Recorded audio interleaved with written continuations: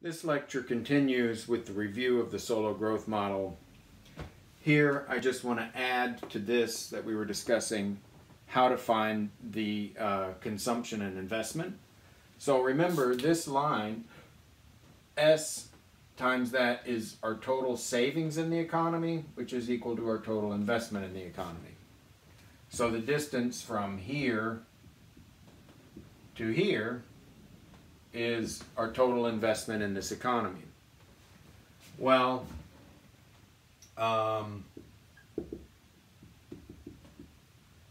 we've got this piece.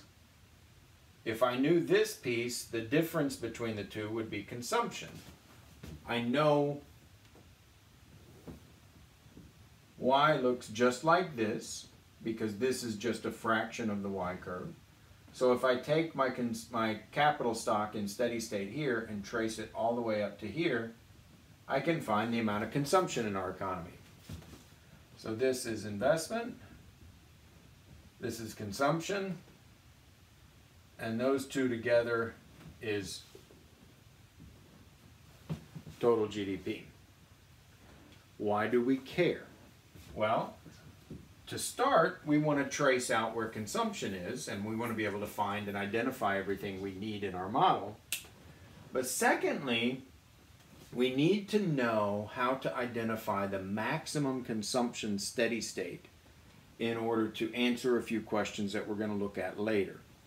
So our next question is how to find the max consumption steady state. And I'll start by pointing out that the distance between this line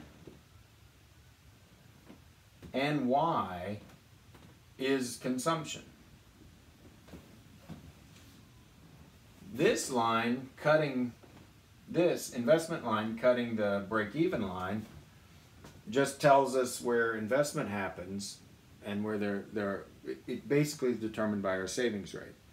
So really I need to just find where this distance is greatest. Clearly this distance here is bigger than it is here, right?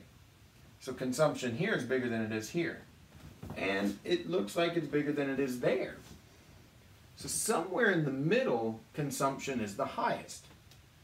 Graphically, it should be obvious that that will occur wherever this line is tangent to this. So in this graph, if I shifted this line over there, it looks like it would probably happen somewhere right around there. It would give me my maximum consumption. So let me show you how we do that.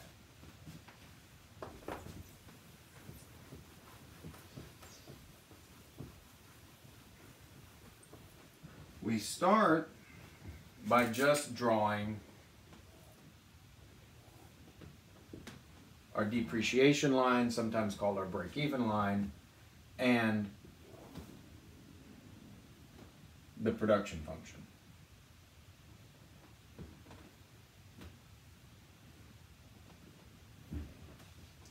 Here I can look for where this is parallel, and if I'm good graphically, it's somewhere like this where I've just shifted this up.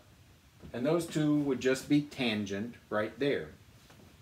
That point gives me the maximum distance between this and this. That is going to be our consumption, and the remainder is going to be our investment level. So now I draw the other curve. I'll put it as another color.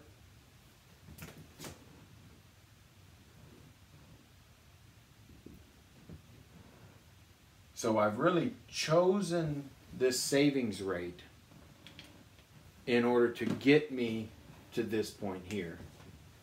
So first I maximized it here, and then I chose the savings rate that gets me there. If I look at that level of capital stock, steady state, we're all looking at steady state only. Notice is the max consumption in steady state. I could have steady state consumption is is going to look like that around there. So this level of savings rate and this level of capital and this level of consumption is the maximum consumption, and it is called the golden rule savings rate, which is really the key. And that determines my golden rule capital and my golden rule consumption. I like to call it max consumption, steady state. These are all steady state concepts because the golden rule implies some sort of a welfare choice or an evaluation or a normative comment, and we don't really think of it being better than any of the other steady states. It's just the one that happens to maximize consumption.